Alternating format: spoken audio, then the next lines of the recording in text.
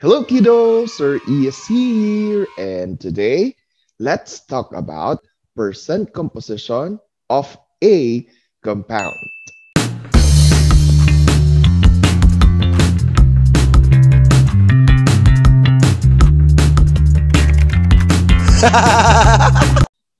In my previous video, we talked about molar mass.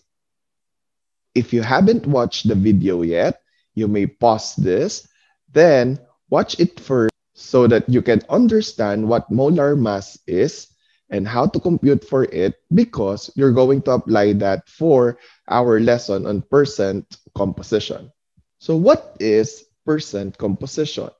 Percent composition expresses the mass of each element per 100 mass units of a compound. And for us to determine this, we use this formula. Percent composition is equal to the total mass of component element divided by total molar mass of the compound times 100. For us to visualize and to grasp how to use this formula, let's have this example. What is the percent composition of elements in H2O? Let's express our final answer in two decimal places. We have several steps to follow. Step number 1. Compute for the molar mass of the compound, which in this case is H2O or water. What we have learned from the previous video or lesson, we come up with this. In H2O, we have 2 hydrogen multiplied by the atomic mass, which can be found in the periodic table. Same goes with oxygen. Then, let's total their atomic masses. So therefore, the molar mass of the H2O is 18.02.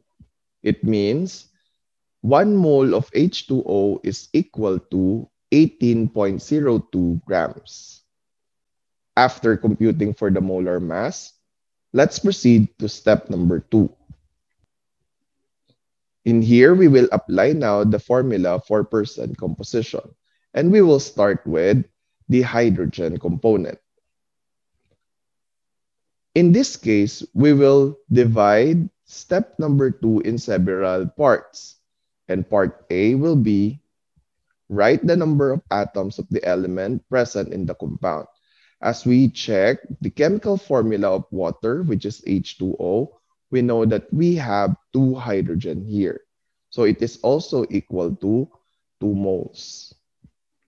Then, step B, multiply it with its atomic mass. So you may get your periodic table to check the atomic mass of hydrogen. And so it's 1.01 gram per mole. Again, you have to consider the rule set by your teacher in terms of the number of decimal places applied in the atomic mass. Because in this case, I have 2 decimal places. But for others, they use whole number. Step C, divide the product by the molar mass of the compound. So we already computed for the molar mass, and that is 18.02 grams. And lastly, we will multiply the quotient by 100. You may pause the video, get your calculator, and apply the following operation. And the answer is, you got it right. Hydrogen is equal to 11.21%. Let's proceed to the second element, which is oxygen. Same thing, we will apply all the following steps. Write down the atoms of the element present in the compound. So we have 1 mole of oxygen. Then multiply it with its atomic mass, 16 grams per mole, which again, you can get from the periodic table of elements. Then divide the product by the molar mass of the compound. So it is 18.02 grams. Then times 100. What is the result? You got it right. The answer is 88.79%.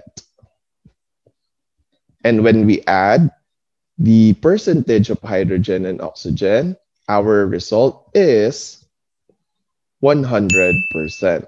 So the total composition should be equal to 100%. To further understand this, let's proceed to example number 2. This time, we will compute for the percent composition of all the elements of glucose. And the formula for glucose is C6H12O6. So again, step number 1, compute for the molar mass of the compound. So we will list down the number of atoms and multiply it with their respective atomic masses. For carbon, hydrogen, and oxygen. Then add them up to get the molar mass of glucose. So the molar mass of glucose is 180.18. Let's have step number 2. Let's apply now the percent composition formula. So again, step A, write the number of atoms of the element. So we got 6 for carbon, multiply it by 12.01 grams. Then let's use the molar mass of this compound, which is 180.18 grams. Then multiply by 100. Then multiply by 100. And so the result for carbon is 39.99%. How about for hydrogen? Based on the formula, we have 12 moles of hydrogen, and its atomic mass is 1.01 grams per mole, and divided by 180.18 gram, which is the molar mass of glucose. Then times it by 100. What is your answer? You got it right.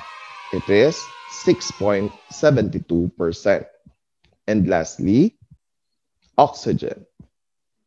Based on the formula, we have 6 mole of oxygen.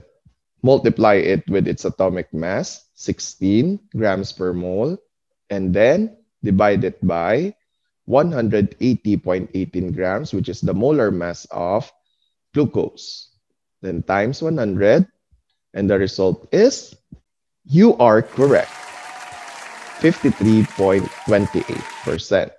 This time, let us add all these percentages to check our answers. And the result is 99.99%. Oh, sir, it is not equal to 100. Does it mean that my answer is wrong? This is still acceptable because it is due to the rounding off that we applied. And we are done. I hope you understand how to compute for percent composition. Watch my next video on how to compute for the empirical formula and molecular formula of a compound. See you again in my next Teach Vlog. Bye-bye. God bless. Thanks for watching. Please don't forget to like, share, and subscribe.